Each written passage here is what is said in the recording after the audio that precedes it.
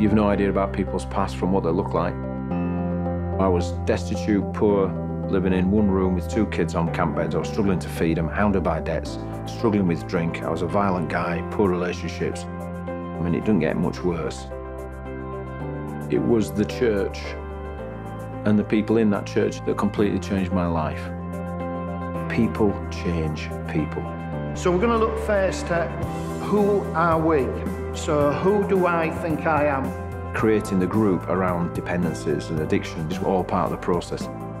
You can't solve this on your own, which is where the group dynamic really, really works. I'm now 8 weeks, basically just knowing that I can stop if I want to stop. There could be somebody sat there who says nothing for 2 hours, but in those 2 hours, their entire life has been laid bare. Socially, I was just locking myself away, but now not at all.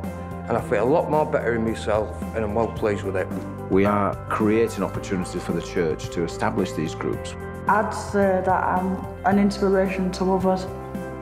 Our course is a book. A book never changed anybody, but in the hands of a person with a heart for others, with an opportunity to create a true community and honesty, there lies the key of transformation in people's lives. All right, John, thanks for coming. Coming back next week? Yeah, of course, yeah. Great stuff. See you then.